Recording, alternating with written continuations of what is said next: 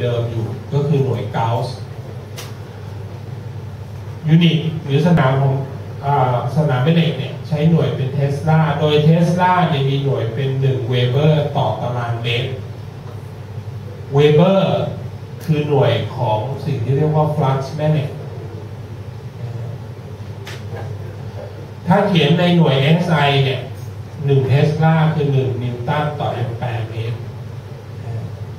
นิยามจากแรงที่เกิดขึ้นต่อกระแสไฟฟ้าสำหรับหน่วยเดิมที่เราใช้1เกาส์เนี่ยจะมีค่าเทียบหน่วยแล้วเป็น10 กำลังลบ 4 เทสลาถามว่าประมาณเท่าไหร่บนดาวนิวตรอนซึ่งเราเรียนกันมาแล้วในม.ปลายเรื่องโลกดาราศาสตร์อวกาศดาวนิวตรอนเป็นผลเหลือจากการระเบิดแบบซูเปอร์โนวาองค์ประกอบของมันคือนิวตรอนส่วนใหญ่นะอยู่ในสภาพเหมือนกับนิวเคลียสบนผิวดาวนิวตรอนเนี่ยมีสนามแม่เหล็กค่อนข้างแรงเนื่องจากว่าขนาดมันเล็กมากเพราะมันมีกระแสไฟฟ้าไหลประมาณ10 กำลัง 8หรือ100 ล้านเทสลาสนามแม่เหล็กแรงๆซึ่งใช้ในโรงไฟฟ้าจะประมาณ 1.5 เทสลาถ้าเป็นแท่งแม่เหล็กธรรมดาเนี่ยก็ประมาณ1/100นะฮะประมาณ10 มิลลิเทสลาที่10 กำลังลบ 2บนผิวโลกเนี่ยหรือที่ดวงอาทิตย์เนี่ยมีสนามแม่เหล็กประมาณ1เกาส์หรือประมาณ10 กำลังลบ 4 เทสลาอันนี้มีลอกเรื่องนิดหน่อยเราอาจจะได้ยินเรื่องปฏิทินมายาหลายๆคนก็ไปพ่วงกับสนามแม่เหล็กโลกพลิกขั้วสนามแม่เหล็กโลกเนี่ยมันเกิดจากการเคลื่อนที่ของประจุไฟฟ้าที่แกนกลางบังเอิญเนี่ยขั้วเหนือกับขั้วใต้ของสนามแม่เหล็กโลกเนี่ยมันไปซ้อนทับอยู่กับขั้วของแกนหมุนของโลกพอดีคนที่ไม่ได้เรียนทางวิทยาศาสตร์เนี่ยจะเข้าใจผิดว่ามันเป็นแกนเดียวกันมันเป็นของสิ่งเดียวกันจริงคนละอย่างโลกหมุนเนี่ยหมุนรอบแกนหมุนขั้วโลกเหนือเนี่ยคือแกนหมุนของโลกเราไปยืนอยู่ขั้วโลกเหนือพอดีเรามองขึ้นไปเหนือศีรษะเราจะเห็นดาวเหนืออยู่นั่นคือแกนหมุนแต่ขั้วแม่เหล็กเนี่ยคือขั้วของสนามแม่เหล็กโลกซึ่งบังเอิญเนี่ยมันอยู่ใกล้เคียงกับขั้วโลกเหนือไม่ใช่ซ้อนทับนะฮะแล้วเมื่อสภาพภายในโลกเปลี่ยนไปเนี่ยเราก็พบว่าตำแหน่งขั้วเหนือแม่เหล็กกับขั้วใต้แม่เหล็กมันมีการเลื่อนตำแหน่งตลอดเวลาซึ่งนี้เป็นความจริงที่นักวิทยาศาสตร์รู้มานานแล้วแต่เราไม่ได้พูดแล้วสิ่งที่เขาพบก็คือขั้วแม่เหล็กโลกเนี่ยมีการเปลี่ยนแปลงกลับขั้วเนี่ย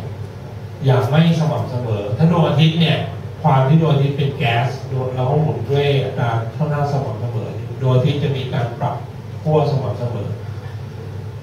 ขั้วแม่เหล็กของดวงอาทิตย์เนี่ยจะปรับขั้วครั้งหนึ่งเนี่ยจะมีวัฏจักรของมันใน22 ปี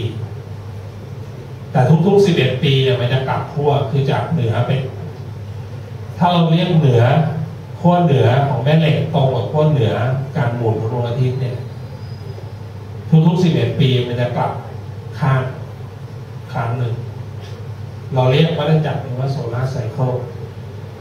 สำหรับโลกเราก็มีเหมือนกันคือมันจะกลับข้างแต่เนื่องจากโลกเราเนี่ยดวงเล็กแล้วก็แสงมันไม่คงที่มันกลับข้างไม่สม่ำเสมอบางครั้งก็ประมาณ10,000 ปีบางครั้งก็100,000 ปีครั้งล่าสุดที่กลับเนี่ยเมื่อประมาณ1 ล้านปีที่แล้วประมาณช่วงสมัยมนุษย์เนียนเดอร์ทัลคือเมื่อประมาณ1 ล้านปีก่อนเนี่ยก็คือในช่วงที่เริ่มเกิดโฮโมอิเล็กตัสขึ้นมาช่วงมนุษย์ทั้งหลายเนี่ยโฮโมอิเล็กตัสโฮโมรามาพิเนคัสถ้าคุณไปไล่หาดูนะฮะมนุษย์อินเดียประมาณ1 ล้าน 2 แสน ปีที่แล้วแต่ จากฟอสซิลเรคคอร์ดเนี่ยเราพบว่าการปรับขั้วของสนามแม่เหล็กมันไม่ค่อยส่งผลอะไรกับสิ่งมีชีวิตบนโลกเท่าไหร่อาจจะมีการหลงทิศบ้างนกบางชนิดที่ใช้แม่เหล็กช่วยหลงทิศแต่ปรากฏว่าปัจจุบันเนี่ยเป็นข่าวแตกตื่นเยอะเยอะบางทีก็ต้องฟังไว้หูมาดูเรื่องของสนามแรงในสนามแม่เหล็กนี้เรียนมาแล้วนะโอเน็ตด้วยเพราะฉะนั้นจะไปเร็วนิดนึงแรงที่เกิดขึ้นต่อประจุไฟฟ้ามีลักษณะเป็นไปตามกฎมือขวาก็คือตั้งมือตามทิศของประจุความเร็วของประจุแล้วกำเข้าหาสนามแม่เหล็กก็จะได้ทิศของกระแส v cross b โดยเฉพาะเป็นประจุบวก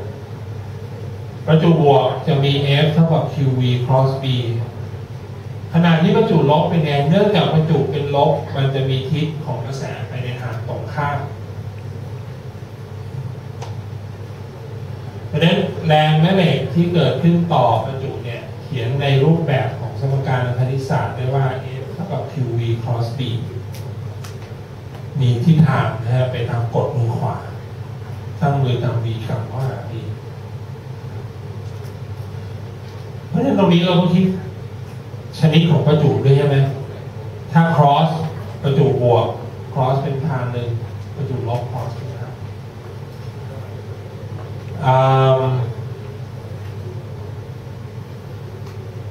เคยออกข้อสอบเรื่องนี้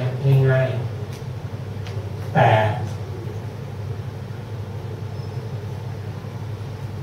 ยากกว่าม.ปลายนิดนึงคือให้ cross product จริงๆแต่ผมไม่ได้ถาม F แทนในโจทย์ที่เคยออกเนี่ยให้ F กับให้ V มาแล้วถาม B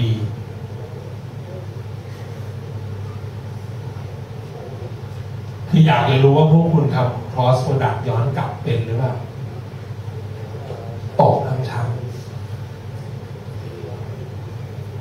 ส่วนใหญ่แล้วจับหารเลยคือย้าย v กลับมาหาร f ลืมไปว่าเวกเตอร์เนี่ยมีสมบัติการหารไหมไม่มีนะครับคุณจับเวกเตอร์หารกับเวกเตอร์ไม่ได้นะทำออกมาหลายแบบเลยหลายคนเอาวิธีทำไงคุณต้องคูณหรือจับสนามแม่เหล็กเนี่ยสมมุติเป็นตัวแปรไม่ทราบค่าไว้แล้วก็คูณ cross product ระหว่าง v กับ f ไป v กับ v ไปแล้วค่อยจับไปเท่ากับ f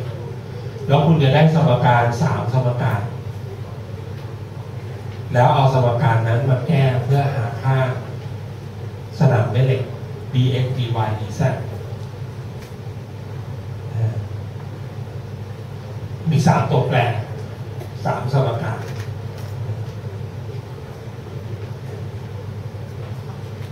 เป็นโจทย์นี้ง่ายๆทีนี้การคูณแบบ cross เนี่ยจำได้นะทำได้ไหม cross vector แบบ Cartesian ให้ v เท่ากับ vx dy vz ทำไงครับไม่แน่ใจผมเขียนไว้ว่าไม่ได้เขียนถ้าเขียน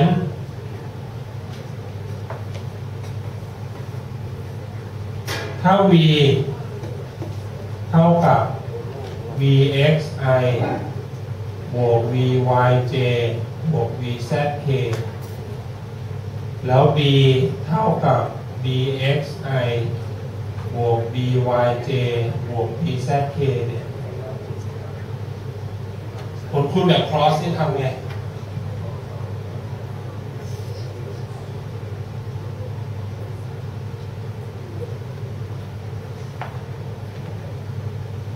เขียนให้ขีดหนึ่งแล้วทำไงครับเขียนให้ขีดหนึ่ง i j k เครื่องหมายนี้คืออะไรเนี่ยเมทริกซ์นะฮะ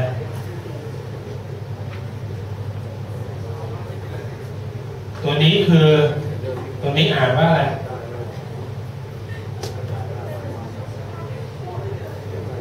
determinant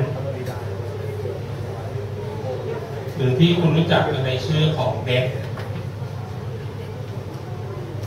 เอาได้อะไรไหนลองทำดิ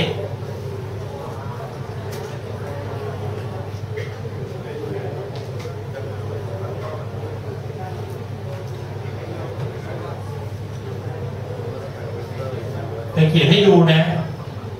แล้วถ้าใครฟังแล้วฉลาดเนี่ยก็จะจับได้ว่าเทคนิคคืออะไร x คือ i vy dz ลบด้วย vz dy บวกด้วย j คือ y vz dx ลบด้วย vx dz แล้วบวกด้วย k dz vx dy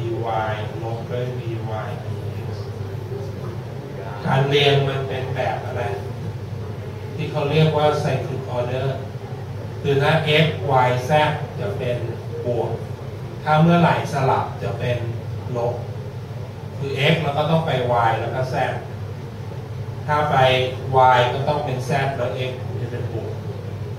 นั้นเวลาเรียง3ตัว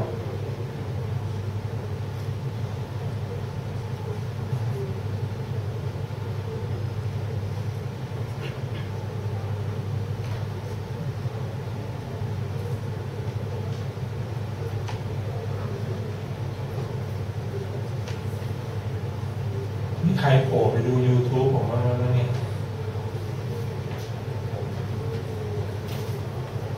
ใน channel ของผม YouTube จะมีอันนึงนะครับเรื่องเวกเตอร์กับแคลคูลัสในนั้นมีสอนเรื่องของการ cross product ไปด้วยไปดูซะ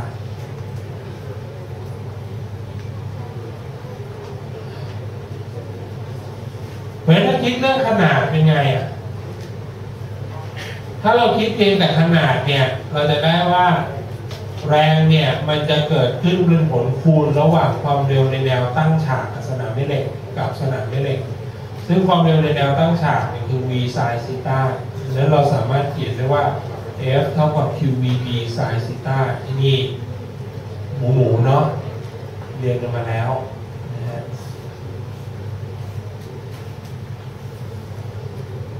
เพราะฉะนั้นเกิดอะไรขึ้นสำหรับประจุไฟฟ้าที่วิ่งผ่านเข้าไปในสนามแม่เหล็ก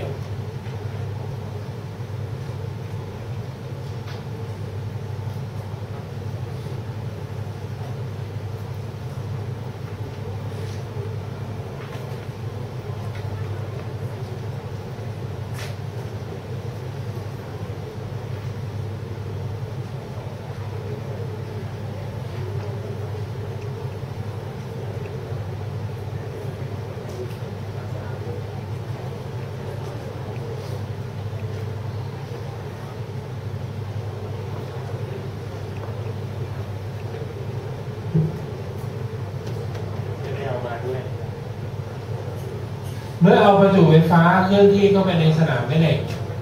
จะเกิดการเบนนะครับเราจะสังเกตเห็นว่ามันเนื่องจากแรงเนี่ยมีทิศตั้งฉากกับทั้งความเร็วและสนามแม่เหล็กถ้าแรงตั้งฉากกับความเร็วมีการเคลื่อนที่ชนิดเดียวที่เกิดให้ผลได้คือการเคลื่อนที่แบบไหนวงกลมเพราะฉะนั้นประจุไฟฟ้าที่เคลื่อนที่เข้าไปในสนามแม่เหล็กเนี่ยจะมีการเคลื่อนที่เป็นวงกลมโดยที่ประจุบวกกับประจุลบจะเคลื่อนที่สวนทางกันตัวหนึ่งจะหมุนตามเข็มตัวหนึ่งจะหมุนทวนเข็มขึ้นอยู่กับอะไรขึ้นอยู่กับทิศทางของสนามแม่เหล็กผมไม่บอกให้เป็นสูตรตายตัวว่าอันไหนทวนเข็มอันไหนไปตามเข็มเพราะว่าถ้าสนามแม่เหล็กพุ่งขึ้นมันก็มีทิศหนึ่งถ้าสนามแม่เหล็กพุ่งลงก็จะมีทิศหนึ่งแต่บวกกับลบเนี่ยหมุนคนละทาง เพราะฉะนั้นเมื่อมันเคลื่อนที่เป็นวงกลมนะครับรัศมีของการเคลื่อนที่เป็นวงกลมก็จะขึ้นอยู่กับความเร็วที่เข้าไปและขนาดของสนามแม่เหล็กถ้ากลับไปทำ mv กำลัง2ส่วน r เท่ากับ qvd ย้ายข้างตัดข้างเราก็ได้ว่ารัศมีการเคลื่อนที่เป็นวงกลมซึ่งมีรัศมีเท่ากับ mv หารด้วย qv แล้ววัตถุนั้นจะเคลื่อนที่เป็นวงกลมด้วยความถี่ซึ่งมีค่าเท่ากับ qv หารด้วย2 pi m เราเรียกความถี่นี้ว่าความถี่ไซโครตรอนทีนี้ถ้าเผื่อว่ามันเกิดไม่ตั้งฉากนะเช่นเกิดมีความเร็วในแนว2แนวเนี่ยเช่นรูปนี้สนามแม่เหล็กมีทิศชี้ขึ้น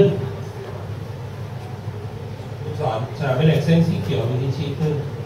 ความเร็วที่เข้ามาเนี่ยเฉียงอย่างนี้ซึ่งถ้าเรามองด้านขวาด้านข้างมองเข้าไปความเร็วนั้นแยกได้เป็น2แนวคือแนวที่เป็นความเร็วในแนวตั้งฉากซึ่งมีค่าเท่ากับ v sin phi คือมุมระหว่างสนามแม่เหล็กกับความเร็วกับความเร็วในแนวขนานซึ่งมีค่าเท่ากับ v cos phi เนื่องจากแรงแม่เหล็กที่เกิดขึ้นเนี่ยมันเป็นแรง cross product คือเป็นแรงของการคูณกันระหว่างความเร็วในแนวตั้งฉากกับสนามแม่เหล็กเพราะฉะนั้นความเร็วในแนวขนานไม่มีผลคือไม่เกิดแรงเพราะฉะนั้นถ้าประจุไฟฟ้าเคลื่อนที่ขนานกับสนามแม่เหล็กจะไม่เกิดแรงแต่ถ้าประจุไฟฟ้าเคลื่อนที่มีความเร็วในแนวตั้งฉากกับสนามแม่เหล็กจะเกิดแรงประจุนี้ก็จะมีการหมุนโดยที่มีแรงเข้าสู่ศูนย์กลางเนี่ยเท่ากับ qv ตั้งฉากคูณกับ b แล้วก็จะมีรัศมีความโค้ง r เท่ากับ mv ตั้งฉาก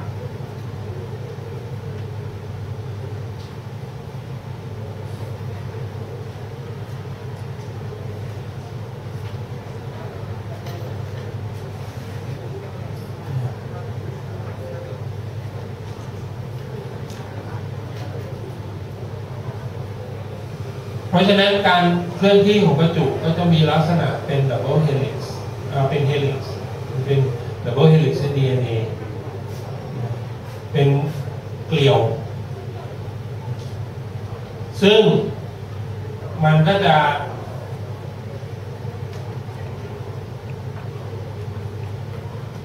ไหลไป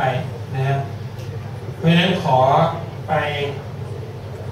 เพิ่มเติมนิดนึงวันจันทร์หยุดนะวันพุธหน้าเนี่ยจะเอาตัวอย่างที่เป็นรูปของประจุไฟฟ้าเนี่ยเอาให้ดูอีกนิดนึงว่าในกรณีของสนามแม่เหล็กโลกเป็นยังไงเอามาเพิ่มเติมเพราะว่าพาร์ทนี้รู้สึกที่ทำไว้นี่มันค่อนข้างจะเร็วมีเรื่องของแรงบนกระแสไฟฟ้าไหลแล้วก็มอเตอร์ไฟฟ้านิดหน่อยนะครับไปอ่านล่วงหน้ามาด้วยนะ